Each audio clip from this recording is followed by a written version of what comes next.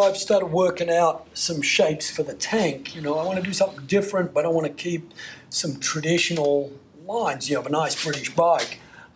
There's a really good chance the bodywork will be polished aluminium. Go figure. That's using a lot of imagination, isn't it? The motor, which is, look at these things. They're just so pretty, aren't they? They're lovely.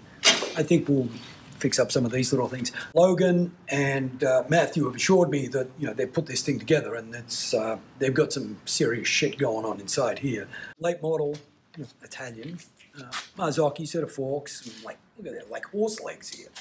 Some Brembos, traditional spoke wheels, you know, 17s, good stuff. Prince frame, a lot of Australian stuff here. Little known fact, Phil Irving was an Australian who designed this engine. This is a Prince frame, Australian. Just saying. Just saying.